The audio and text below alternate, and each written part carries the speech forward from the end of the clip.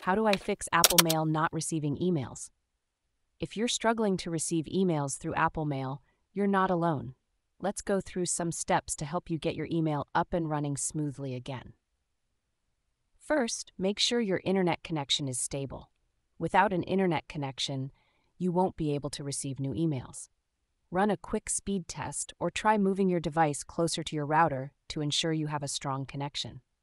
Next, check if there are any issues with Apple's servers. For iCloud Mail users, you can visit the Apple System Status page to see if there are any ongoing issues. If there is a problem, you'll just have to wait for Apple to resolve it. Now, let's look at your email account settings. Ensure that your email address and password are correct. You can check this by signing in to your email provider's website. If you're still getting a username or password error, contact your email provider or system administrator for help. Check your mail fetch and notification settings. Go to Settings, Mail, then tap Accounts and select Fetch New Data. Here, you can choose how often the Mail app fetches new data. Make sure the settings are set to automatically or a schedule that works for you. Also, ensure your notification settings are correct for the Mail app by going to Settings, Notifications, Mail. If you're using Apple Mail on your Mac, you might want to use the Connection Doctor to check your connections. Open Mail, go to Window, Connection Doctor, and it will show you any issues with your email connections. Sometimes, simply quitting and restarting the Mail app can resolve the issue. On a Mac, you can force quit the app by going to the main Apple menu, choosing Force Quit, and selecting Mail from the list.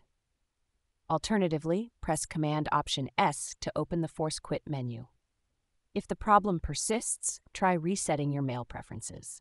On a Mac, go to the Finder, navigate to the Library folder, and find the com.apple.mail.plist file. Drag this file to your desktop, restart your Mac, and then try using Mail again. If this doesn't work, you can move the file back to its original location to restore your preferences. Another solution is to remove and re-add your email account. On your iPhone or iPad, go to Settings, Mail, Accounts, tap the email account you want to remove, and then tap Delete Account. After removing the account, set it up again with the correct settings. For Mac users, you can also try disabling your email accounts one by one to see if there's an issue with a specific account. Go to System Settings, Internet Accounts. Open your accounts one by one and click Delete Account, OK. Check if the issue is resolved before adding the accounts back. Finally, make sure that any security features or restrictions such as two-step verification are not interfering with your email. Contact your email provider to see if any special passwords or authorizations are needed to send and receive email on your device. By following these steps, you should be able to resolve the issue and start receiving emails through Apple Mail again. Remember to always check the basics first, like your internet connection and account settings, before moving on to more complex troubleshooting steps.